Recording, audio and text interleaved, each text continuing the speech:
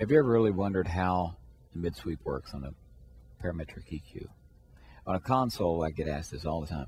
Now, I figured out the bass knob, I know what the treble knob does, but that stuff in the middle just confuses me. It's really pretty simple. Remember when car stereos were real easy? You got into the car, and there was a volume knob, a tuning knob, and a dial in the middle. And all you did was turn up the volume knob, turn around the tuning knob till you found the song you want, and there you went. Same thing we're going to do here with our mid-sweep, except we're going to find the worst station on the dial, not the best station on the dial. For instance, this is rehearsal. You have a person singing.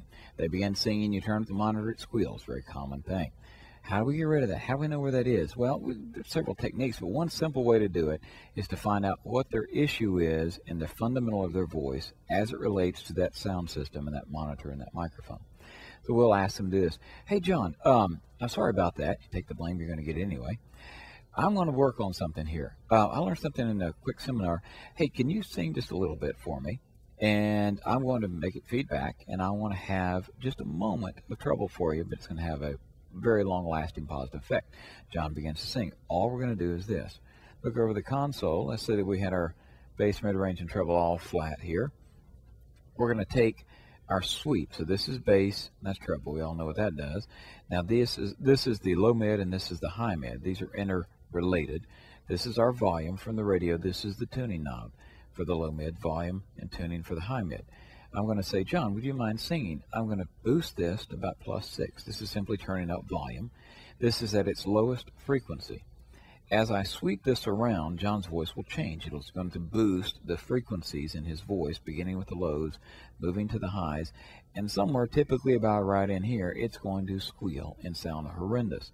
Right there, when it does that, I'll take this from +6 to -6. I don't move that.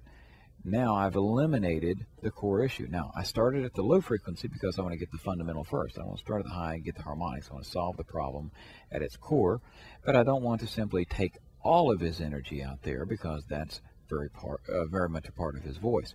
But if we start at the low, +6, sweep it around until it feeds back, roll it out, we solve the problem. Same thing for acoustic guitar. Let's say channel 2 is our acoustic guitar. We do the same thing. Hey, John, would you mind playing the acoustic guitar? Well, it sounds a little tubby, boomy, whatever your term you may want to use. I'm going to solve that. You turn it up. He begins to play. It sounds horrendous, say right there.